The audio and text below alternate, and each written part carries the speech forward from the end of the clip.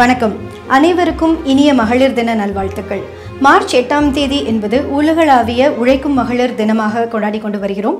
19ஆம் நூற்றாண்டில் ஏற்பட்ட தொழில் புரட்சியின் காரணமாக வீட்டில் வேலை பார்த்து கொண்டிருந்த பெண்கள் அனைவரும் தொழிற்சாலைக்குள் அடியெடுத்து வைக்கும் ஒரு கட்டாய சூழ்நிலையில் எண்ணற்ற பிரச்சனைகளை எதிர்நோக்க வேண்டியிருந்தது.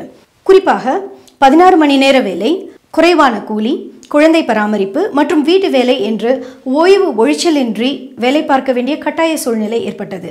இப்பெண்களின் பிரச்சனைகளை குறித்து முதலில் கோரிக்கை சாசனம் ஒன்று 1866இல் உலக தொழிலாளர்கள் சங்கத்தில் முன்மொழியப்பட்டது. 1870ஆம் ஆண்டு மார்ச் 8ஆம் தேதி நியூயார்க் நகரில் 16 மணி நேரம் பஞ்சாலைகளில் வேலை பார்த்து கொண்டிருந்த ஆயிரக்கணக்கான பெண்கள் வீதியில் இறங்கி 8 மணி நேர வேலை கோரி வீரம் செறிந்த போராட்டத்தை நடத்தினர். அந்த தினத்தையே சர்வதேச உழைக்கும் பெண்கள் தினமாக அனுசரிக்க 1910இல் சோசியலிஸ்ட் பெண்களின் 2வது சர்வதேச மாநாட்டில் போராளியான கிளாரா ஜெட்கின் அவர்கள் தீர்மானமாக முன்மொழிந்தார்.